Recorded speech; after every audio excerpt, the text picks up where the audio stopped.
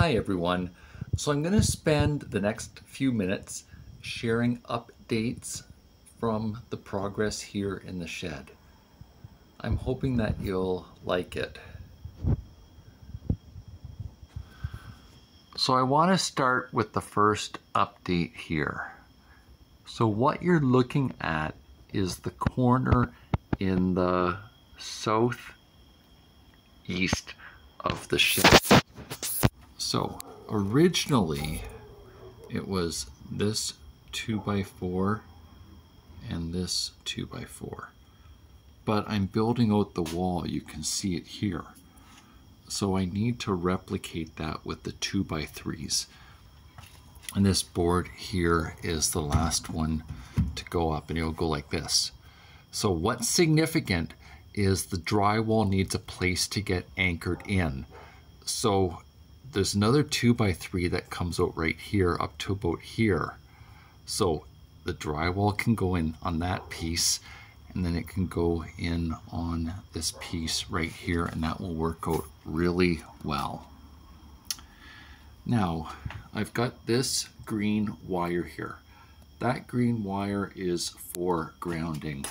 It's an extra layer of safety with the little breaker panel that I've got here for the wiring in the shed, so that needs to get hooked up when I'm doing the wiring. My friend Joe was here today, and the piece closest to the floor is called a base plate. So all along in there has been put in. Then we put my stuff back in here for the night. And then Joe also got this piece up right here. So I had screwed it together. If you look behind there, that's the one side, but it's wider than normal. There's two of them together and behind. So I prepared the pair of them earlier in the day. And then I had pre-started the screw holes, like going from there to there, and then to that one, and to that one, just back and forth, so that it just needed to get screwed in. So it took Joe about 3 minutes to put that up for me, and it took him about 20 minutes to disconnect the baseboard heater and get the base plate in. So I'm really pleased with that. So what this means is that I can now put the 2x3 on that one, and there, and there, and like that. So there's lots of work that I can do that doesn't involve bending that hurts me, and I can just take my sweet time. A few interesting things, at least what I find interesting. This piece of pink here is a gasket. It stops air drafts from underneath the base plate. So if you look really closely, there's just a ever so slightly bit of pink right there at the edge. It's underneath there to stop cold air from coming into the shed during the winter, so make it much more energy efficient. That's not expensive. The roll of it, oh, where's the roll? Yeah, there's the roll down here of what remains of it. That roll was about $8. It's really good value. You can spend $8 on heating really quickly up here in Canada. I was up to Home Depot this evening, and I bought these nails with green caps.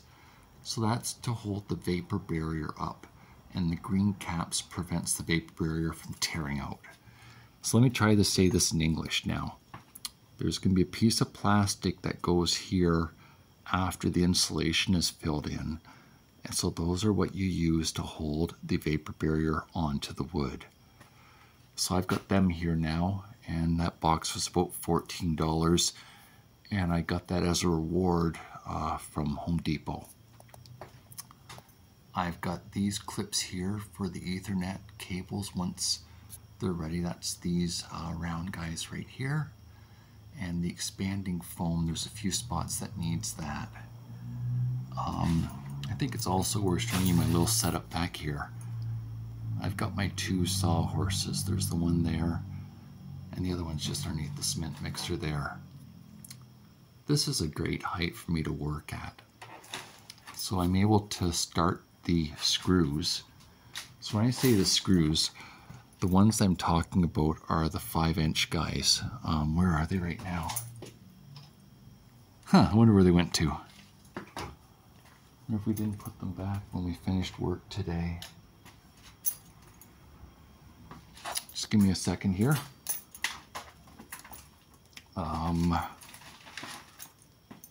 I don't see them.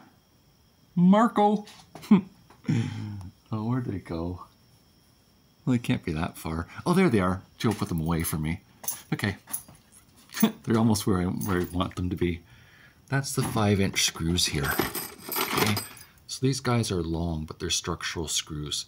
And that's what's needed to join these extra wood on. So it ends up like that, where half the screw is in the 2x3, and then the other half goes into the original framing, the 2x4, and it makes a really good join. Okay. Anything else that's interesting around here? I don't know. A lot of this stuff's really geeky. I've got my little piece of paper. Oh, it's blocking the camera. I apologize. I've got my little piece of paper there showing what I'm using the fasteners for, just so that I don't lose track of it. And I don't have to think about it when I'm laying in bed. The paper's got a good way of remembering it all. Right here, this is my hazmat mask. There's been some mouse dropping, so when you breathe, the air gets filtered through here and it's safe to breathe. Okay, so it's coming. There is still a lot of work. Like the electrical needs to get moved off of there and put onto the edge of the 2x3s, but it's coming and I'm satisfied. My little trailer here for my wheelchair mobility scooter, that's gonna be donations, and I've got the stuff that's in this box is going to be donations as well, that I'm not using.